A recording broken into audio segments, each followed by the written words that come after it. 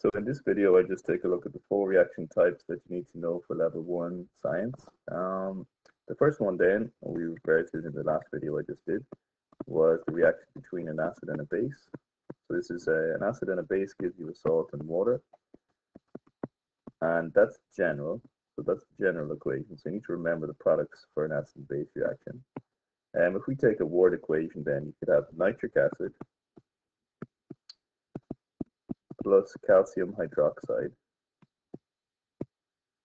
And then the salt, if you remember from my previous video, is made up of the metal comes first. So the metal forms its ion, so it's going to be calcium, because there's only one metal out of all of the chemicals that you can see on your left-hand side there.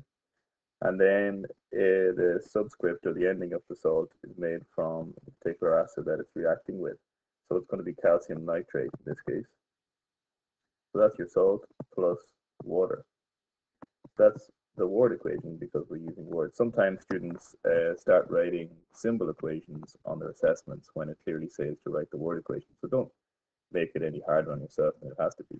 Now, if you want to try and go for the symbol equation, well, here we go. Nitric acid is HNO3.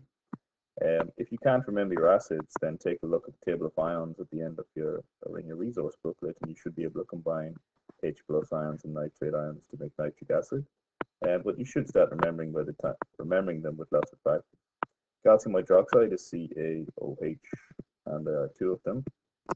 And that's because the charge on the calcium ion is +2, so you need 2 of these because they're -1. So that's calcium hydroxide, and calcium nitrate then is going to be CaNO3, again in brackets because of the 2+ charge in calcium, and there's only -1 in a nitrate ion. The 2 here, by the way, it means that everything inside the brackets is multiplied by 2, so you would have 2 nitrogens and 6 oxygens. We have to put brackets because this is a polyatomic ion. You have to put brackets for a polyatomic ion if you have more than one. If you had calcium chloride, well, there's only one element making up that ion, so you wouldn't have to put brackets in there. So that's a common question I get asked in class. So the brackets are just for polyatomic ions because you have to show that both elements inside the ion need to be multiplied by the 2. So calcium nitrate plus water, which is H2O. Now let's take a look at this equation and see what needs to be done to balance it. If you look here, you have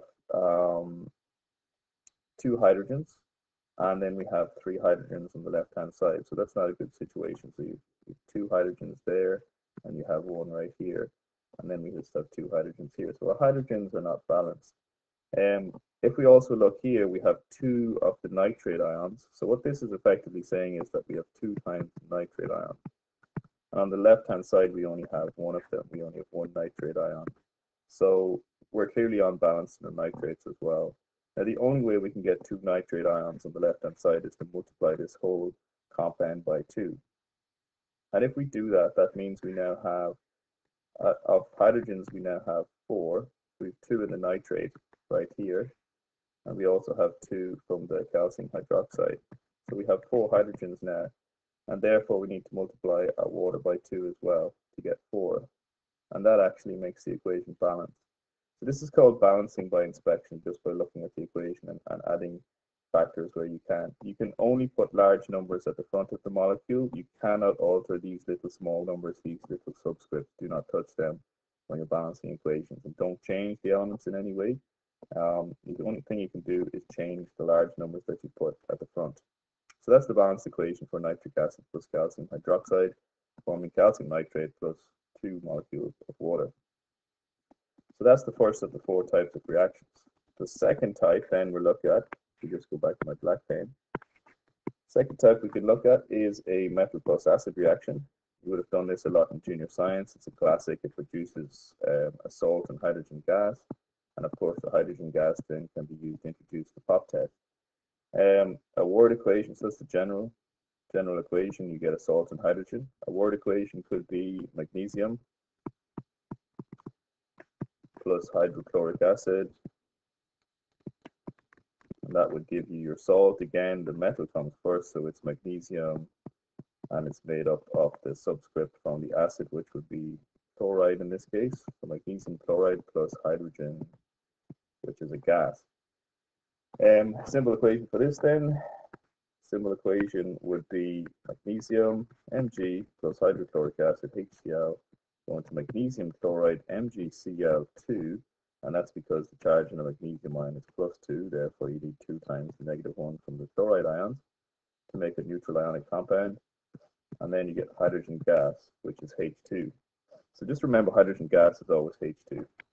Oxygen is O2, carbon dioxide is CO2, hydrogen is H2, and nitrogen is N2 as well. Okay, so this equation is not just balanced either. It's quite simple to balance though. You have 2 chloride ions here, so you multiply the HCl by 2, and that also gives you 2 hydrogens there to match up with the 2 hydrogens there. So that's your balanced symbol equation for a metal plus acid reaction. The test for hydrogen gas, by the way, is you take a lighted splint and it will explode, making a squeaky pop sound. So that's known as the pop test, and that's pretty memorable. So that's the second type. The third type of reaction you can come across is a metal oxide plus acid. And we did this one in class to produce copper sulfate crystals, nice blue copper sulfate crystals. You take a metal oxide plus an acid, you will also get a salt plus water.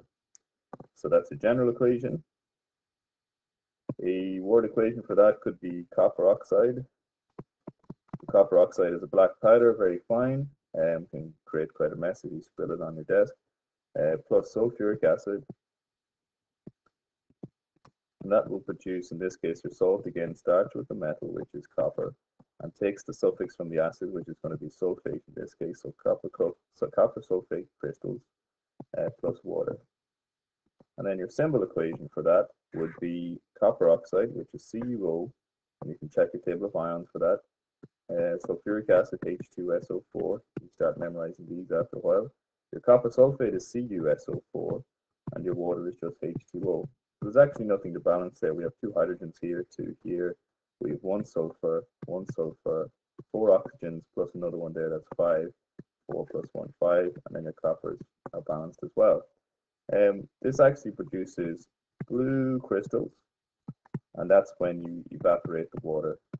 So we evaporated it a little bit using a Bunsen and then let them dry over the weekend, and we had some nice blue crystals from that.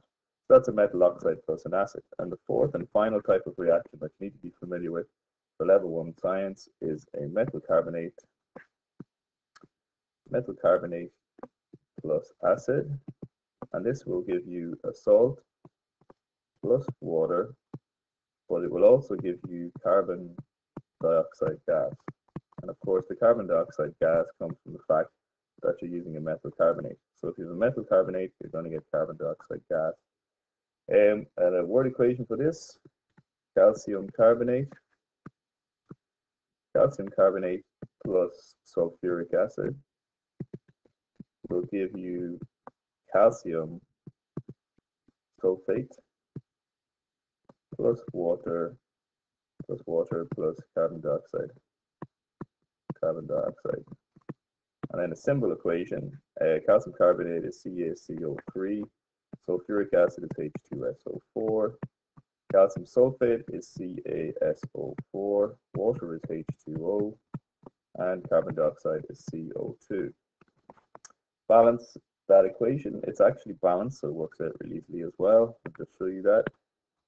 You have your one carbonate ion there, which has 3 oxygens in it, and you have 4 oxygens there, so there's 7 oxygens altogether on the left-hand side.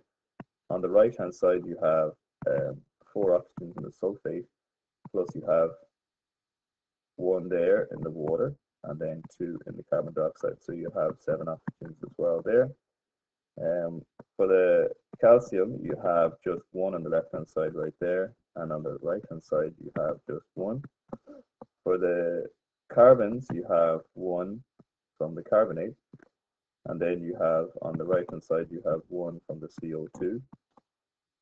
For the hydrogens, you have 2 from the sulfuric acid, and you also have 2 from the water, so they're all balanced as well. The sulfurs, you have 1 of those on the left-hand side. Right-hand side, you have 1 right there. So the whole equation is actually balanced.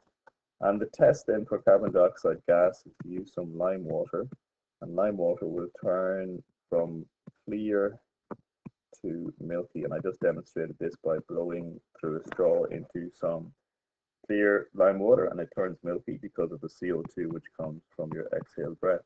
So there are the four reaction types that you need to be familiar with for level one science. And the main thing with balancing equations is practice, practice, practice, and check. Do this check and make sure that you have the same numbers and type of each element on the left-hand side as you do on the right.